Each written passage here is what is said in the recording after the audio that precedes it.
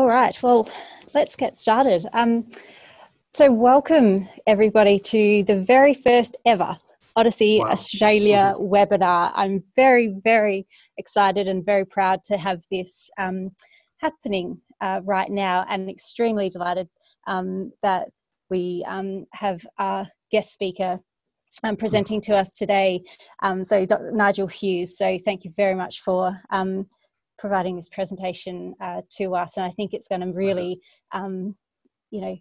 enthuse people to see where we could go here in Australia, and really learn from what you've been doing really well in Europe. So I just wanted to quickly set the scene for everybody who might not know a lot about Odyssey. And if you want to know more, we have set up a few communication channels for Odyssey Australia. So we've just created a Odyssey Australia chapter just this year. I'm very excited. We have our first website, so www.odyssey-australia.org.au, and we also have our Twitter handle at AUS Odyssey, so at Oz Odyssey. So please keep in contact with us via those channels. And I guess I really wanted to tell you where we've come from and how we actually got to where we are today. So really the collaboration and the birth of Odyssey Australia has come from a collaboration that's been going on only a very short while now with the ARA, Australian Health Research Alliance. And what the Australian Health Research Alliance really wants to do is to facilitate the integration of healthcare and health and medical research and health professional education to deliver better outcomes for Australians. And of course, the goal of this is really pertinent at this time, and it's really to accelerate the pace and the scale of research translation into health and healthcare. And really connecting all those phases of the research journey so that we can implement things as soon as possible. And I think you can tell in this day and age, this is an absolute critical goal. So the ARA collaboration centres, as you know, translation centres in each of the states, have got a couple of different collaborations happening that has led to this Odyssey Australia. So the first is the Health Analytics Research Collaboration, which is part of the SA, or the South Australian Health Translation Centre, and the Transformational Data Collaboration, which is being led out of the MAC Australia group. So those two have really been, the launch pad for Odyssey Australia. So what the Transformational Data Collaboration is a collaboration that really is being driven under this data-driven healthcare activity stream. And what we want to do is provide a forum, or an open availability of common medical terminologies and data mappings for Australia. And we want to leverage those mappings to provide resources for researchers to uplift their data into the common data model. And we also really want to establish a community of practice, and this is where Odyssey Australia really comes in. So this is just, you can get this on the website, but really what we're trying to do is deliver 3 streams to Australia to help uplift data sets to generate evidence about healthcare. We want quality data. We want to have a platform where researchers can use mappings in Australia, and then also really help do the common data model translation. So I'm going to flick through some of this right now and just say, whoops, there's a lot of information here. I'll just flick through. Really what I wanted to do now is introduce Nigel Hughes, who's the Scientific Director of Observational Health Data Analytics and Epidemiology in Janssen Research and Development. And hopefully he can show you how EHDEN has come together in the past being about a month ago, and now in the future in the era of this pandemic. And just a plug for Nigel's podcast, if you haven't listened to it, it's an absolute must listen to. So have a look at that after this presentation. You'll be very impressed. So I'm going to hand over now to Nigel, and he can take it away. So let Very me, kind of you. Thank you, Nicole. not exactly sure how I do this. How do I do it? Can you just start you sharing? stop sharing, Nicole. And Oh, got it. Yep. Okay, great. And I'll try. While I'm cajoling this, thank you so much for that lovely introduction and that plug for the podcast. We have to be public about this. Nicole gets no commission for this, but I do not. but that's very kind of you. Can you all see my screen? Yes. Great. Yes, you can see it now, Nigel. Brilliant, excellent, very good. So yes, so I work for Janssen. I work in the epidemiology group in the observational health data analytics. Some of you are familiar with Odyssey may have heard of Patrick Ryan, who's pretty much instrumental in Odyssey, and he's my boss. So that probably gives you a certain connection. And I have a long history, a career in healthcare. So I worked in the National Health Service clinically for about 16 years. I've been in various different NGOs, patient groups and so forth over the time as well, all mainly around viral hepatitis and liver disease and bloodborne viruses, HIV and so forth, in my kind of formative career. And then a number of different companies, Roche, Gilead Sciences, Novartis, and now for the last almost 12 years now, Janssen, part of Johnson & Johnson. And my role is working basically in external collaborations, partnerships, and programs around real-world data, and particularly public-private partnerships. And most of my time, officially half, but more than that really, is taking up with EHDEN. And what I propose to do this evening, your time, is give you some background to where we are with developing so-called federated networks in the European setting, maybe a bit wider. Talk about how we got to EHDEN, talk a lot about EHDEN, and then talk about some of the aspects that are related clearly topically to now, and obviously in terms of COVID-19 and so forth as well. I may skip some slides just because of time, but as well as recording, I've said to Nicole and Roger, I'm more than happy for these slides to be disseminated to everyone as well afterwards too. So let's kick off. It says, let's see if this works. Yeah. So I think to this audience, I probably don't need to go through some of these formative slides in that much detail. We all know working with real-world data is a challenge.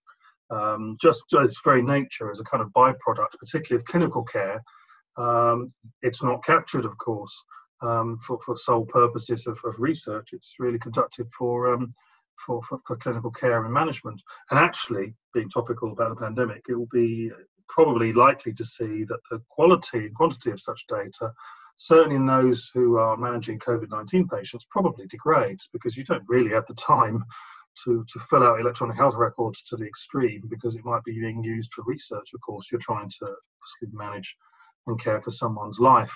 And obviously, this is a real challenge. But not only that, working with real-world data can be technically challenging, but it's a socio-technical construct, and there's a lot of social aspects to this, administrative aspects that will create problems. Many of you may be familiar with this, of course, as well.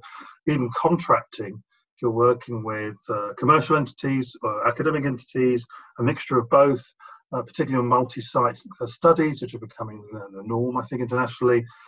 These can take a month of Sundays. It can be really a challenge just to administer projects. And so really, a lot of our research can take not weeks, not months even, sometimes years to conduct, whereas of course what we really want are answers today, not in several tomorrows.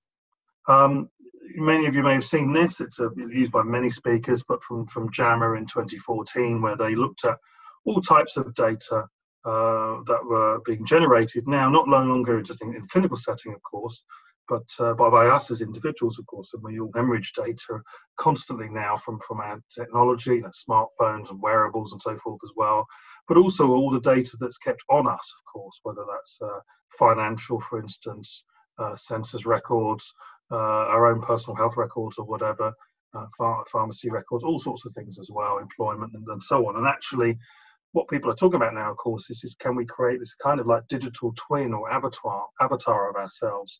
But of course, the resolution of that probably is a merest shadow, because this is very disparate and diverse data held in many different silos.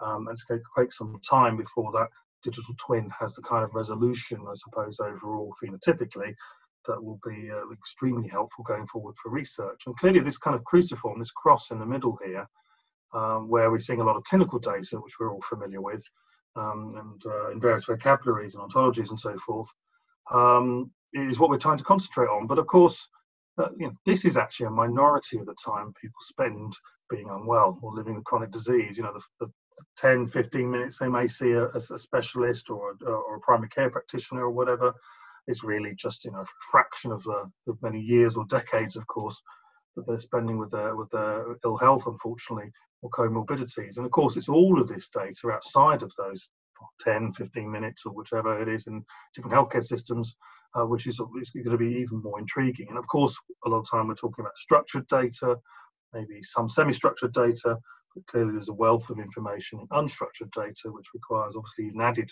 tools like natural language processing and various other things to get to a point where we can generate or utilize that data, curate it, and generate insights. So this is obviously a clear challenge for us all. We're all aware of that, even more acute in this time of pandemic, of course, as well. Some of you may have been familiar with some of the outputs from Odyssey, so you'll see some of these slides, but really we're going from kind of patient level data, whichever source system or schema it's held, both human and machine languages, and it's a long path and complicated path to kind of create kind of reliable evidence. You may be familiar with this slide, which is the steam iron, and of course we're all familiar with the fact that wherever we buy our steam iron, wherever we go internationally, we're going to have to use adapters, of course, to be able to plug it in. So we're looking for things like data interoperability, of course. Off the back of that, standardized analytic tools and platforms. It's not just obviously about curating the data, but also having a fairly standardized approach to analyze it and generating insights. Likely increasingly within data networks. And to Nicole, your earlier points about creating, already have created Australian networks and are building upon that in terms of Odyssey. But of course, one of the things we also want to see is interconnectivity internationally, across regions and eventually globally as well, of course. And this will be quite transformational, and it's already starting to be now, but certainly in the future. And also, because it's socio-technical, it's about having a strong community, of course, as well. That helps in terms of sustainability, common goals, particularly in terms of research use cases, but overall in terms of driving a lot of these developments. So what Odyssey has done over the last several years now, stemming from OMOP, the Observational Medical Outcomes Partnership, which created the common data model as we discuss it now, and then Odyssey, which has become a fairly self-sustaining global international framework and community, has introduced this common data model to kind of circumvent some of the curation and other technical aspects and challenges that we face when dealing with real-world observational data. And certainly with Odyssey, this project EHDEN and also before EMIF, and I'll talk a bit more about those momentarily, have really capitalised or utilising the Odyssey framework, if you like, within certainly the European setting, but clearly also what you're trying to do, planning to do in Australia and elsewhere internationally as well, Southeast Asia, North America, and so on. And again, all that linkage between all these different regions. Of course, some of the key challenges is developing this infrastructure, and I always try to use an analog that it's like a kind of akin to a digital railway network. Can we lay down those digital tracks in between, in this case, not necessarily stations, but sites that have relevant data, hospitals, hospital networks, primary care networks, claims databases, regional registries or cohorts, and so on, where we can then have study trains running between them all from different researchers and so forth. But again, it's more systematic in having a railway network. I did make a mistake in this slide. You may have spotted it. And this is because this photograph is of the railway network in the southeast of England, so southeast of London and so forth, south of England, which is not known for being reliable, cost-effective, or that efficient, particularly. The principle, I think, is the right one, but certainly maybe not the example, at least in terms of this particular railway network. And I stole this comment from actually a participant at a conference in 2019, and I probably don't know who it's attributable to, but they're actually talking about the National Health Service in England, but I think this is probably common in many healthcare systems, that we have more pilots than an airline. It's probably a rather somber comment right now these days in terms of what's happening globally with the pandemic, but there's certainly lots of projects, lots of initiatives and so forth, and really what we need to do is we probably have some fairly big bang approaches, if you like, to really accelerate things, particularly on an international level.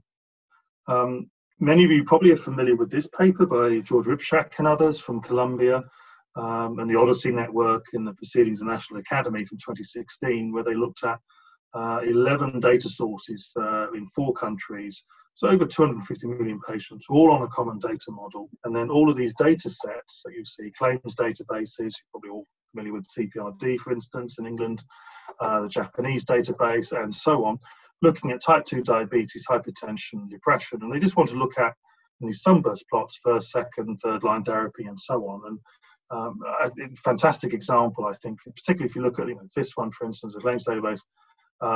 Everyone pretty much gets metformin, the cheap generic, and then after that, I think the technical term for this is it's a dog's dinner. But no one is really following, as you can see internationally, very similar guidelines, if at all, whether national or international, in the treatments of these diseases. It clearly shows wherever you live, your treatment is different. And consequently, and of course, the next question after this, of course, is, and what are those outcomes? And that's a really key aspect, I think, of all of this, is ultimately feeding back in terms of what are these outcomes internationally and so forth. And, are we therefore ensuring that where we see better outcomes, that we can see that spreading more widely than interventions or treatments with poorer outcomes. Of course, bearing in mind local and other differences, of course, whether in the healthcare system or individual patient. But certainly, I think very revealing. And I think also what's very revealing is that this study took actually less time to do the analysis than the write-up and to get it published. But certainly, I think boded well from 2016 onwards in terms of what was feasible in accelerating research using standardized analytics on top of a common data model internationally. And more recently, this was last year, late last year, October, from the Lancet, from Sushard and others, was looking at you may have seen the LEGEND study, the LEGEND HTN study in hypertension, which again was looking at 9 data sources in this case. 6 were claims, 3 were EHR. Again, 4 countries, interestingly enough, 4.9 million patient records. And the authors suggested this was equivalent to actually running in parallel 22,000 observational studies, one of the largest studies probably of its kind. It's a fascinating study where they really looked at first-line monotherapy for initial diagnosis of hypertension, high blood pressure, of course, and actually whether or not the drug classes, matched what the guidelines had said in terms of outcomes again for cardiovascular events and so on. And again, reiterating that how quickly you could do these types of studies, and off the back of the previous slide, what are the treatment options and so forth, but then moving forward, what are the outcomes and so forth, and what does that say in terms of clinical treatment based on guidelines and evidence-based medicine, not tomorrow, but today. And I think this is a really key issue in terms of, if nothing else, about my presentation today, is that it's temporal, it's about time. We're all used to most of our insights being generated post hoc, inclusive of things like during an epidemic or pandemic. Much of the data is not available till later, and we generate insights later when actually they're useful and they're great maybe for the future, but they don't tell us much about how to manage things today. And this is really a singular challenge globally.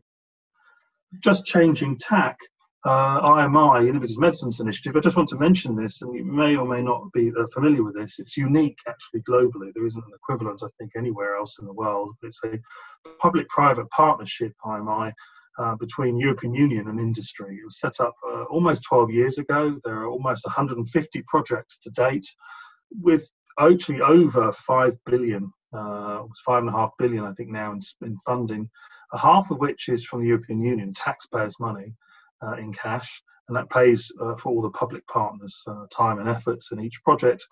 And then half from industry. EFPIA is the European Federation of Pharmaceutical Industries and Associations, but the representative body for the pharmaceutical industry, and who have supported in kind or in cash, the other 50% in all projects. So all projects are a mixture of public and private partners. We'll see that when I go into more depth about EHDEN and so forth later. There will be IMI 1, there was IMI 2, which we're in now, and there won't be an IMI 3, it's going to be called something different. At the moment, it's been called Public-Private Partnerships Innovative Healthcare. I think they're going to have to come up with a sexier title than that. But that's probably going to be even larger in terms of scale and funding, and also would include things like medical device agency associations and others as well, representing the medical device industry, so not just pharma, because of course everyone is looking for real-world data to generate real-world evidence. So this was about accelerating R&D, speeding up patient access to innovative treatments, citizens accessing this in Europe, and ultimately improving outcomes and safety of medicine, all round collaboration. And it's a really unique experience to collaborate, not just with public partners, but also many other pharmaceutical companies, all in the same project in a pre-competitive environment. All the projects, all the projects I'm going to talk about now are funded under IMI, and that gives us a particular, I suppose, advantage in the European setting.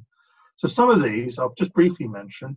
EHR for CR, Electronic Health Records for Clinical Research, which ran in IMI 1 actually from 2011 to 2016, was a really formative project looking at how can you optimize clinical trials using a clinical federated network. So in other words, having a number of different hospitals, that was 11 in 4 countries if I recall, all using a common data model at that time not OMOP, but predated OMOP. But enabling you to run your study protocol and evaluate your inclusion-exclusion criteria, potentially do strategic site and participant selection, and ultimately work on things like EHR to clinical trial systems without all the kind of intermediate technologies and layers.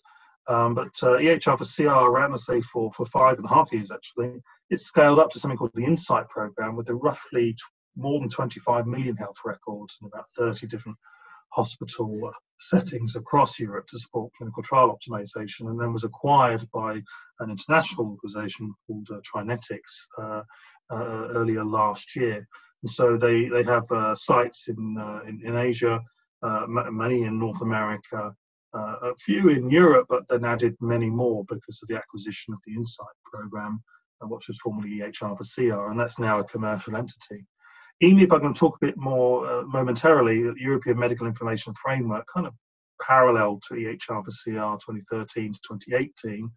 And that was a very large-scale project, 57 partners in 14 countries, 56 million euros in funding to create a technology and governance framework, a socio-technical construct, again, for using real-world data from diverse settings to be able to assess and interact with and then use for real-world evidence generation. And actually predated, everyone was kicking themselves when the publication came out, the concept of FAIR, but findable, accessible, interpretable, and reusable data, which everyone talks about now, was kind of immersed a bit in terms of what EMIF was trying to do. But I'll talk a little bit more about that later, as I will do EHDEN, the European Health Data and Evidence Network, which started in November 2018, and actually will go on to not 2023, it's a typo, sorry, but 2024.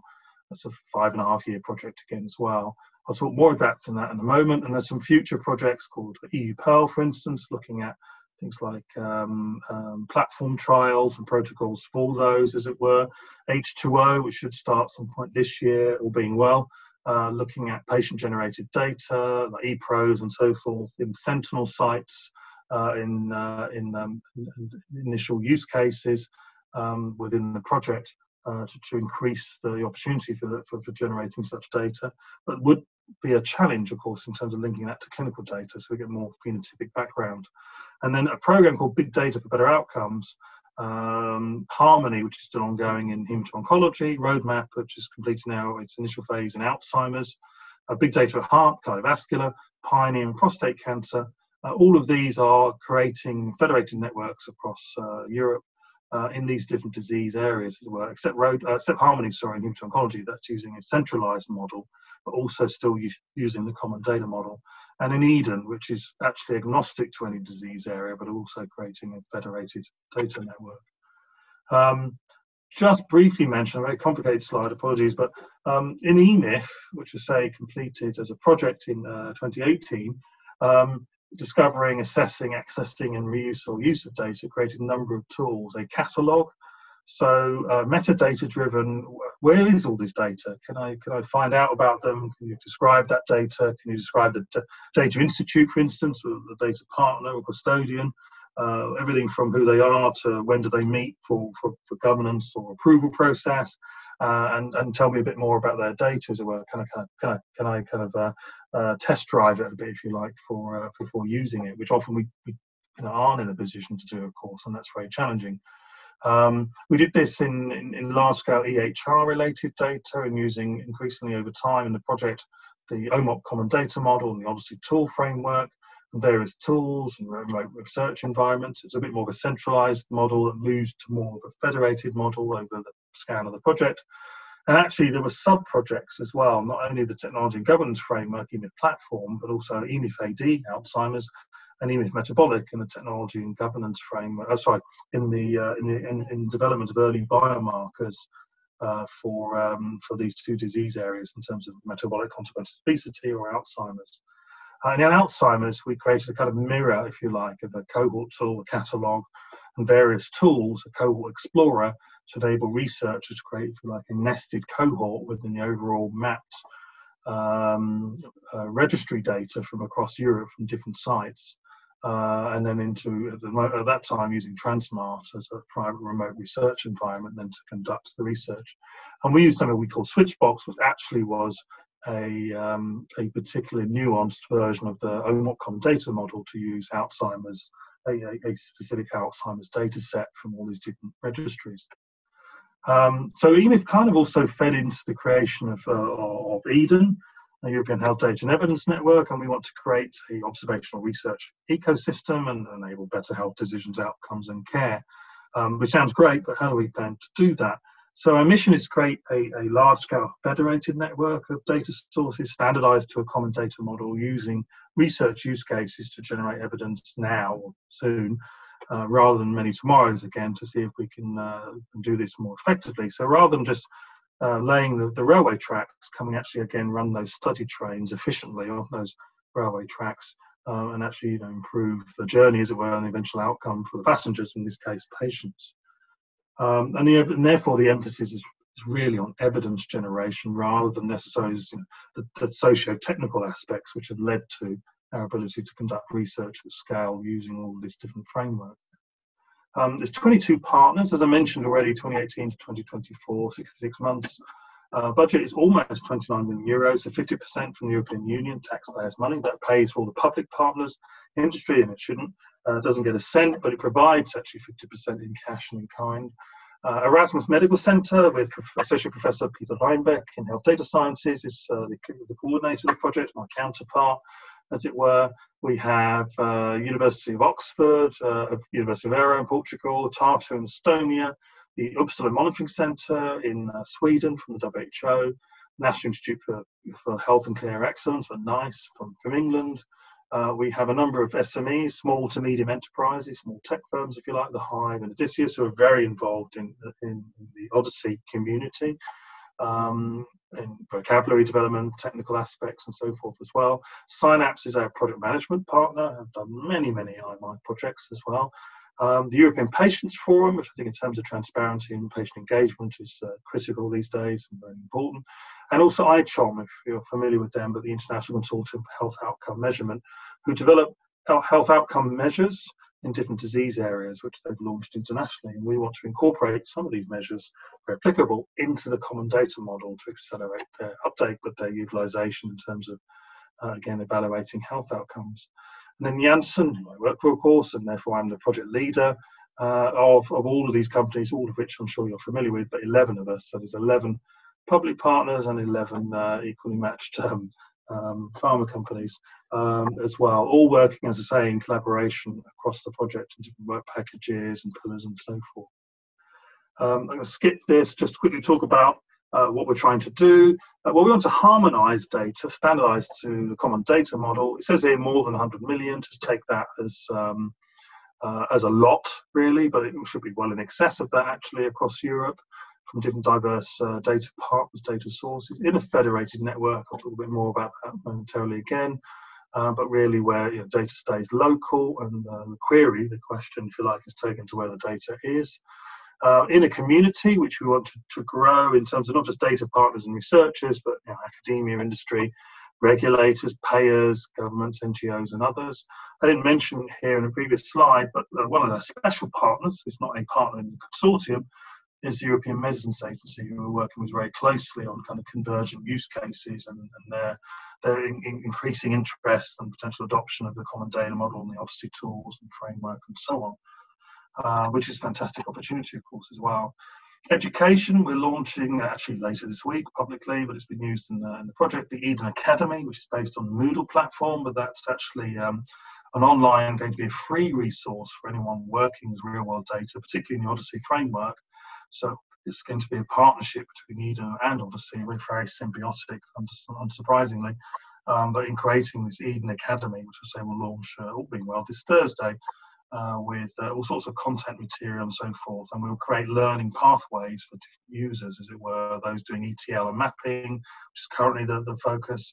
I'll explain why in a moment, but also researchers and so on, data partners and so forth.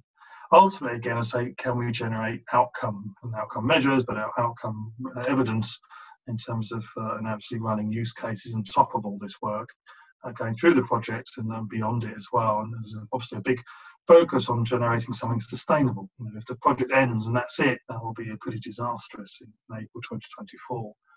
I'm going to skip some of these. I think just in terms of building projects, and I suppose in your own minds in Australia, it's my own construct here, but it starts clearly with a question or questions, queries, and so forth. We're building something akin to an engine, if you like, in this case a network. We're fueling that, hopefully with data, and then you want to apply or drive this around, of course, in terms of this fuel-built engine. This is very much supported clearly by technology, but that's not the only aspects, and maybe not even the whole of the challenge now. Because actually, if we can't engage, particularly with those who have data, and that's the challenge, is that for a lot of people working in this field, it isn't your data, it's somebody else's data, particularly from an industry point of view. It's those who are generating data, for instance, clinically, or in a claims database or whatever. They would need to be involved some way in fueling this engine, this federated network. And there needs to be some kind of quid pro quo, otherwise why would you do it? I mean, you could buy data, but that doesn't always result in good outcomes, just based on financial remuneration. And also outreach. Okay, you generate, drive and apply this and generate evidence, but where is that landing in terms of clinicians, academics, regulators, payers, and so forth? And what confidence do they have in this whole process in terms of what outcomes you've generated? And this is a long debate that we've had with the European Medicines Agency, for instance, on the fidelity of mapping from source data to the common data model, and do you lose anything, of course, as a consequence, and does that impact on the research outcomes? And in fact, actually, EMA conducted a study, which they published only a couple of months ago, looking at IQVIA data, commercial data, which they mapped to the common data model, and they reran a codeine study in pediatrics.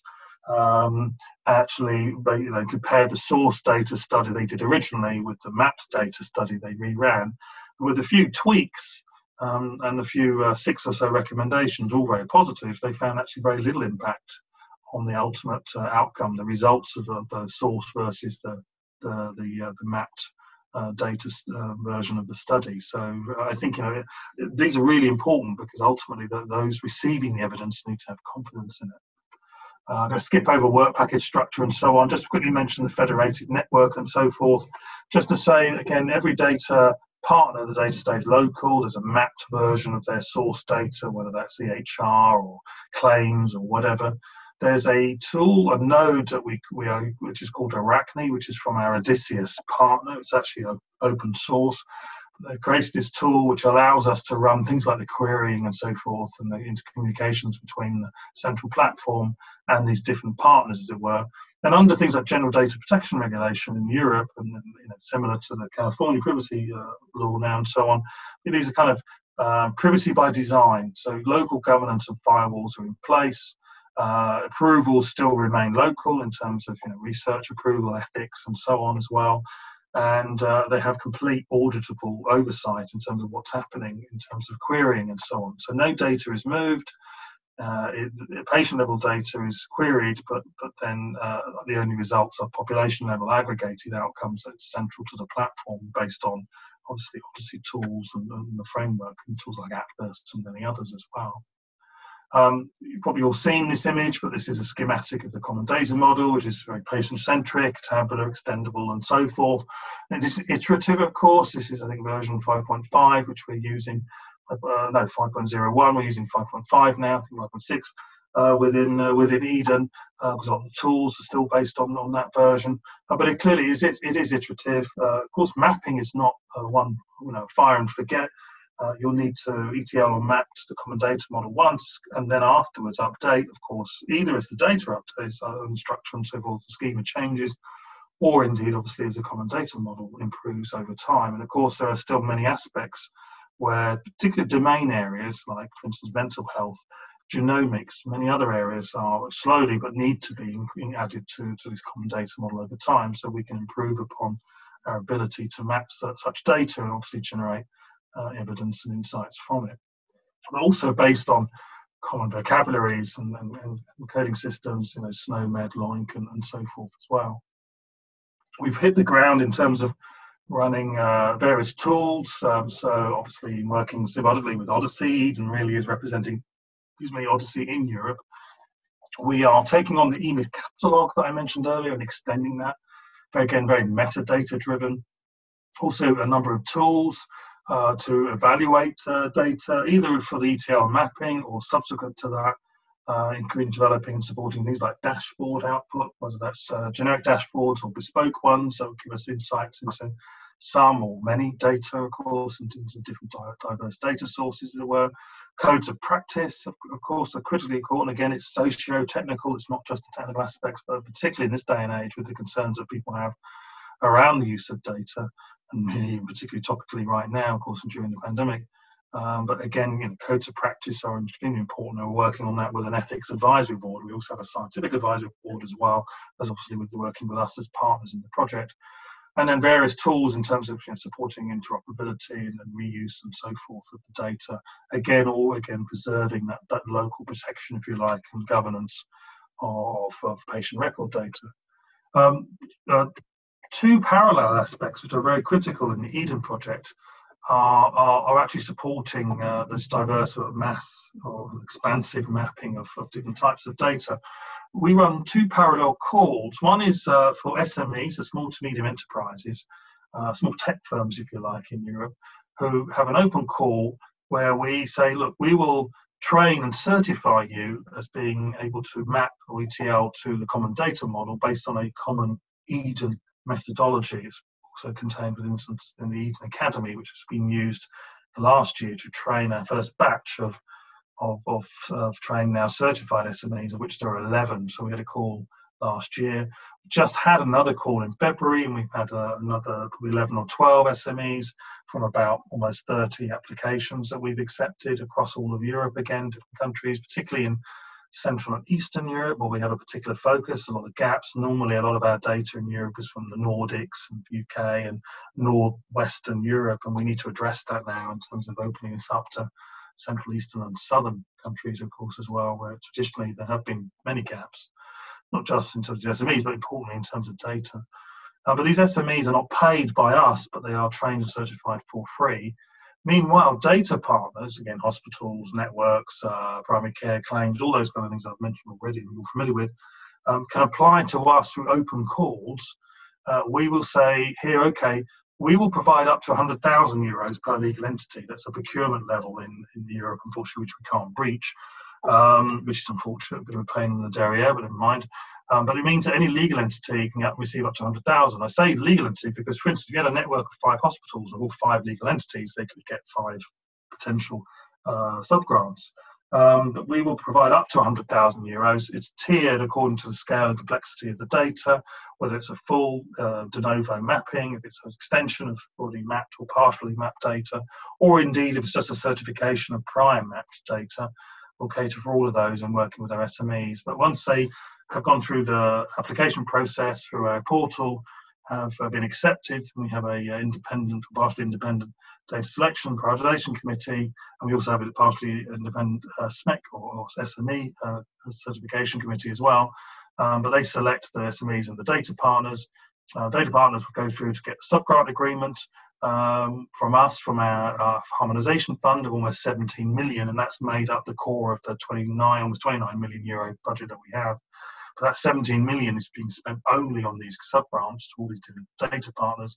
And then they can use that money to pay for an SME, which we kind of speed date through an SME directory on our website, EHDEN.eu, of all the certified SMEs that they could choose to work with in doing this mapping cycle on the right, for ETL and mapping their data to the common data model, and then we will evaluate and certify that at the other end. And of course, then, once mapped, we would hope, and also in installing an Arachne node and all those kind of things, that they would join the federated network and work with us on convergent use cases. Quid pro quo, of course, is that data partners can work independently amongst themselves. A hospital network in Berlin could decide to work with a hospital network in Milan or Madrid or wherever and conduct research, evidence-based research, outcomes, all those kind of things themselves, completely independently within this network. Again, this open railway network, if you like, and that's key, I think, again. So we have a number of calls. I've mentioned those. There have been this SME catalogue or directory. It's on our website. These are the first 11 SMEs from many parts of Europe, and that's extending with a second call, and there will be subsequent calls through the project till 2024, both for data partners and SMEs. And the data partner calls will change over time in terms of being general calls, so being more specific to different geographies and or different disease areas, like oncology, for instance, or respiratory disease. And I'll come to COVID-19 in a moment. So obviously we also need to ensure it is a socio-technical construct that people believe and trust us, of course. If everyone is in this quadrant here, trusted and relevant, maybe that's what they think of EHDEN, great, but they may not. Maybe they think we're relevant, but they may be a bit wary of us, don't really know us. They may trust us, but think we're not very relevant to them, or they may think we're not relevant and they don't trust us. So we actually have to do a lot of work, and we have a whole work package working on things like value propositions and sustainability and so forth to work with data partners who we would like to move to this yellow quadrant, as it were, in supporting kind of openness, transparency, and collaboration and so on. And it's particularly important and clear that we're very transparent on what we're doing, also, but also in terms of intended use of data, and that they retain control and oversight and all those kind of things I mentioned, and also that we adhere to things like the General Data Protection Regulation. We have code of practice being developed. Ethics Advisory Board is holding about privacy by design. GDPR, albeit remarkable regulation, is very challenged in Europe at the moment because of maybe poor interpretation layer and therefore an even poorer implementation layer, and we've had serious challenges as a consequence, which really has impacted already on the use of real-world data, inclusive of during this time of the pandemic. I could talk and wax lyrical for hours just on this subject, but clearly we don't have the time. But you obviously hopefully get some insight. We've got various use cases, things around drug utilization studies, drug and device safety studies, HTA, health technology assessment, because of clearly our involvement with partners like NICE and then the EU network, the EUNETA network of HTA bodies as well. But we will run a number of these use cases to show we can generate evidence, that we haven't just built a network, isn't that great, but it actually works. We can utilize the data, show the real world evidence and so forth, and also work with other partners and parties like I mentioned, European medicines agencies and others. We also have a study-a-thon, which has been, so you may have heard about these, but we run studies from like Monday morning basically to Friday afternoon, and by the end of the Friday afternoon we've got either abstracts or the beginnings of manuscripts where we've conducted all those studies.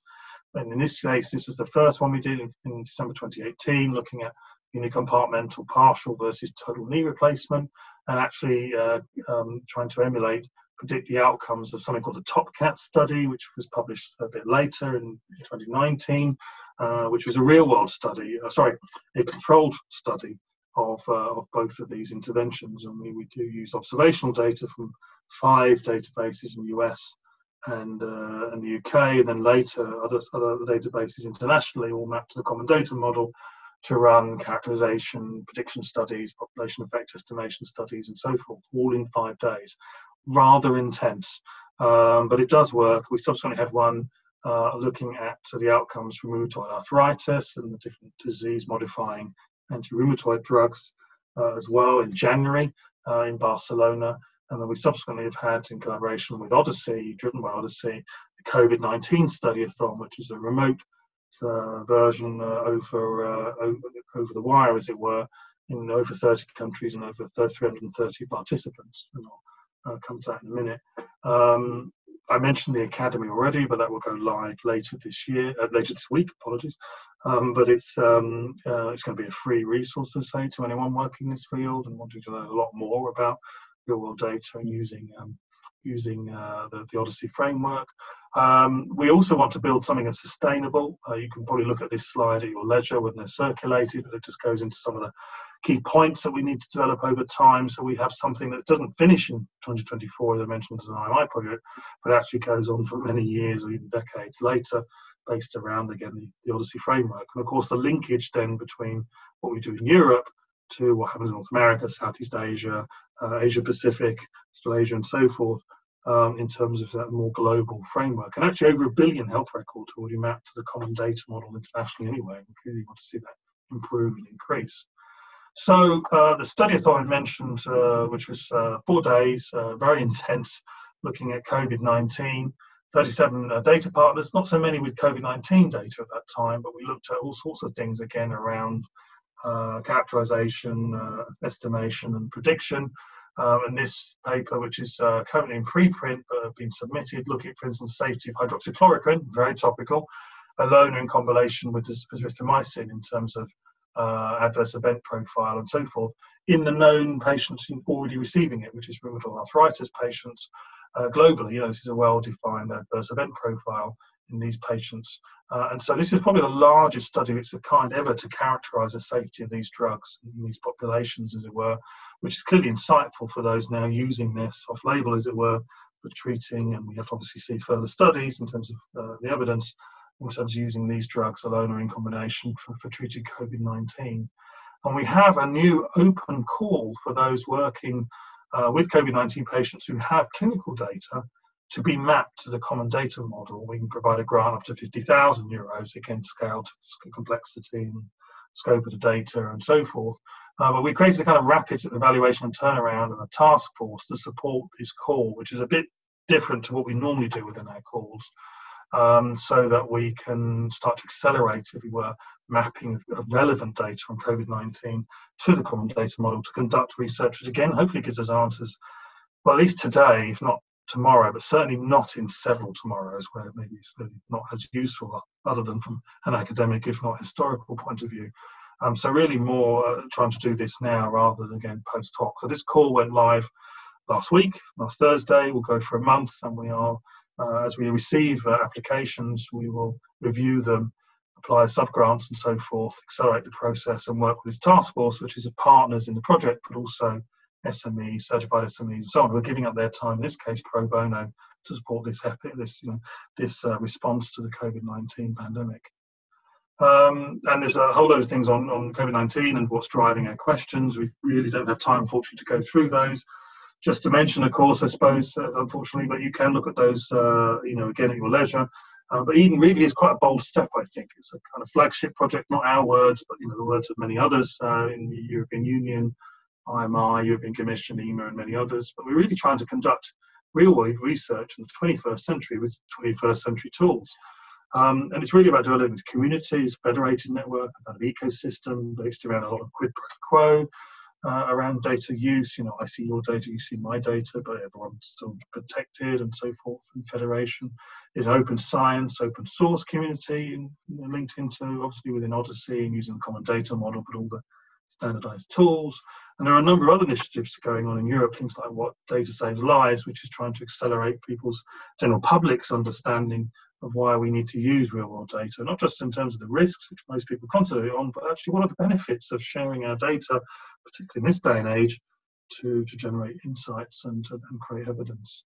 And then there are a number of contact points, Peter and I, various different websites, some of you probably will be familiar, as it were, and also for EHDEN, our website, email address, we're on our Twitter or on LinkedIn, we have a GitHub and so on as well.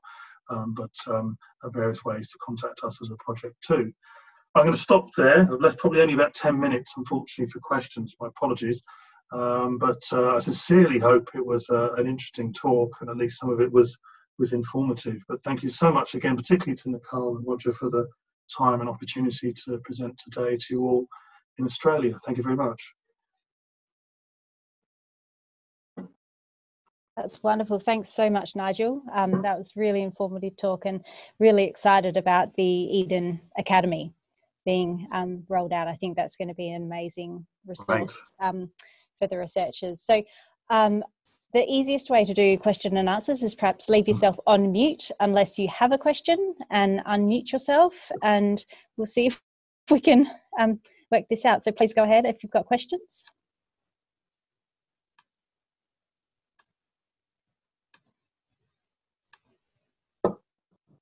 Silence is a good or bad sign. Thanks, it's Teng here. Thanks for the wonderful presentation, Nigel. I I mean, I've done a bit of reading about EHDEN, but I'm just interested in that call for clinical data. Yes. That you just mentioned. What's involved, and what are you kind of looking for? Yeah, that's a good question. So the COVID-19 call, actually, hang on a minute, sorry, I've gone too far forward. But the COVID-19 call, I mean, clearly what we've seen, and also in Odyssey, one of the challenges, I think, is that a lot of map data sets internationally are mainly primary care and claims data. It's a bit less in terms of hospital, except, so for instance, in the study-a-thon, which we did at the end of March, our South Korean colleagues were remarkably quick at mapping hospital data, particularly also from critical care setting, where, you know, sadly a lot of patients have turned up, of course, been admitted to the EMIF common data model. And actually, the South Korean government, after a whole load of negotiations, created a open data initiative to allow that to be used for international research. But still, we have a real challenge that, and it's a conundrum, isn't it? Because the paradox is that we're generating clinical data, which is incredibly insightful potentially for dealing with COVID-19 now. You know, we have so many unanswered questions, clearly, in the treatment and management of the disease alone, let alone anything else. But those generating the data are really, probably, to be quite fair, rather busy in doing that, you know, in treating and managing the disease. And therefore, a lot of centres are not in a position to do anything right now, and that's quite understandable.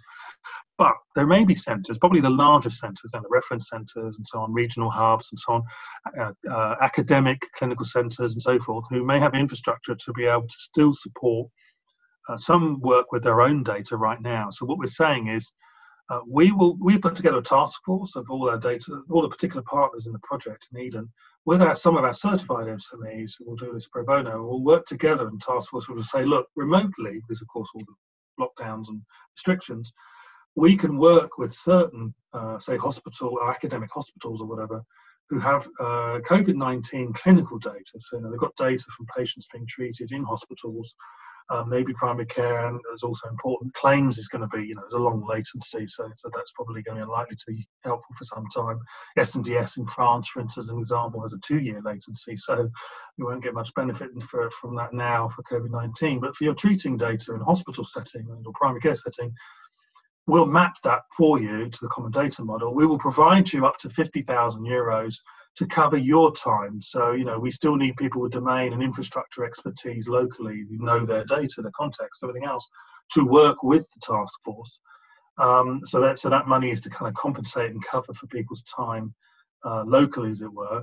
But we will provide the rest of the resource in terms of the mapping. We hope to accelerate, obviously, and speed up that mapping cycle, so that depending again on the data set, and we're looking at really a very specific data set allied to clinical variables and similar to COVID-19. So this is a very focused mapping exercise. In future, it may extend then, you know, that data partner may be able to go for future more funding and say, right, we'll extend to maybe your whole EHR, your whole hospital database.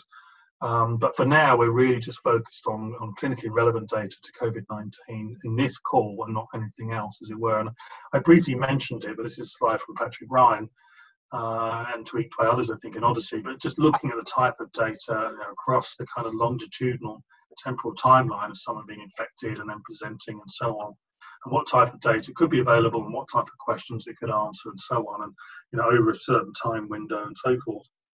Very much again in the clinical setting, which will support again characterization, population estimation, patient level prediction studies, and so forth. You know, who gets sick and how do they progress and so forth, and what are the potential predictors for certain progression, as it were, treatment outcomes.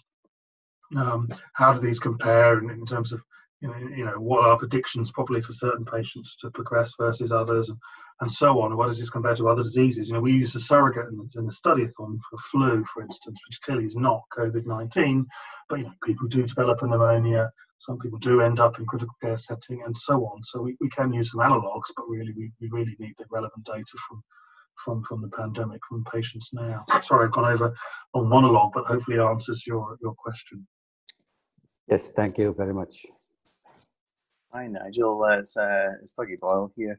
Hi, some of the people that might be online may be less familiar. I think it's absolutely fantastic to see the incredible things that we can actually do with Odyssey.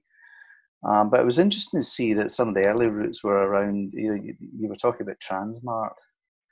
Right. Yeah. So I mean, what's been the evolution here? What is the rationale around why you think the Odyssey was this is where this has ended up? Yeah. How's this sort of got there?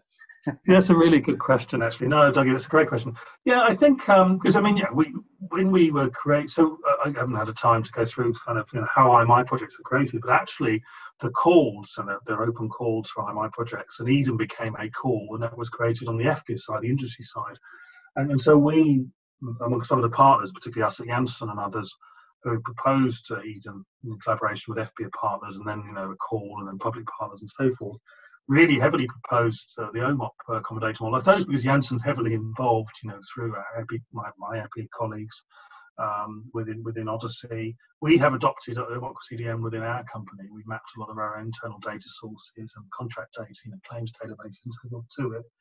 We gained experience with an EMIF, and initially it was a very decentralized approach. A very centralized approach, my apologies, with an EMIF, and we were using tools like Jabra Reloaded and so forth, scripts and so on, to start looking at a slightly federated approach. But then we adopted the common data model. We mapped about 10 data partners in various levels to that common data model in EMIF. It was the first large-scale approach to doing that in Europe at that time, so it's going back a few years now.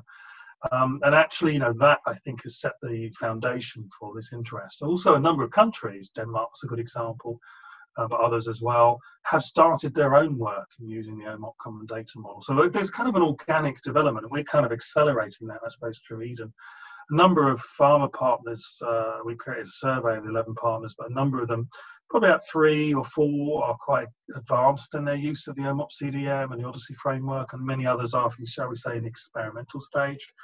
And increasingly, a number of academic partners, of course, are moving to this. So I think kind of de facto, a bit like CDIST has become a standard for randomized clinical trial data, that was created and became an accepted international standard. I think by default, OMOP is just by sheer weight of volume, if nothing else, is becoming a de facto standard in its own right. It is not the only common data model. FDA Sentinel's a version, the Corey common data model version of that, and so on. And probably, best to avoid, if we try, of course, to avoid a battle of the common data models, because, they're not perfect and they do have their upsides, but certain downsides. But, that's also in the nature of working with real world data. I think anyone striving to have the rigor of real world data versus, say, randomized clinical trial data is a fool's errand, of course, just in the nature of how it's even generated. So knowing all of that, I think, again, our view is that the common data model, the Odyssey framework, fits particularly well, just for many of our needs, and in particular in terms of potential speed, like running those study-a-thons. Yeah, fantastic. And in terms of the academy, is a very exciting development, and I hope so. yes, I mean, obviously it's there for stakeholders you have in the fantastic EHDEN space. But is that something that we might be able to get involved with? They're very difficult to have borders in the digital world, isn't there? So, which is nice. So, no. This is really this effectively will become the Odyssey Academy, but it's generated out of EHDEN. We will move a lot of copy a lot of Odyssey content, which does a lot, into the academy while we develop learning paths with we're creating a faculty and so on. And I think ultimately, give it a bit of time, we will develop a global resource with a global faculty and a global executive board and so on to run this. And it may well just, become a spin-off in its own right, which would be fantastic. But we have to kind of guardedly say, because it's out of EHDEN, it's European funded and so forth. But actually, yeah, it is. Once it launches, anyone can sign up and create their own account based on a platform called Noodle. Very straightforward, and then take hold of whatever course content you want to do, and in the future different learning pathways. So yeah, I mean, once we launch, we'll certainly keep you in the frame as well. It's hugely exciting. Sorry, I better leave it open to someone else for a question. But unfortunately, I do have to jump into another call. My apologies. I should have said this at the start, but we've got a call related to our COVID-19 call. I really apologise, but I do have to jump on. No, that's fine. Just want to thank you so much, Nigel. That was a wonderful presentation. And thank you. Sorry. As we know, it's recorded, so please jump on the Odyssey Australia website for the details and for any other details of more information you want about Odyssey. Thank you very much. Thank you again, and thank you everyone for joining, and we hope to do these presentations every 3 months or so, so we will be in contact for the next one. Right. Wonderful. And you have the slides, please circulate them, and I will send you the details for the Academy once we've launched. Perfect. Great. Fantastic. Thanks so much, everybody. Thank you so much, everyone. Apologies, I have to jump. Sorry. Thank you, no problem. Cheers. Bye. Thanks, Nigel. Thank you. Bye.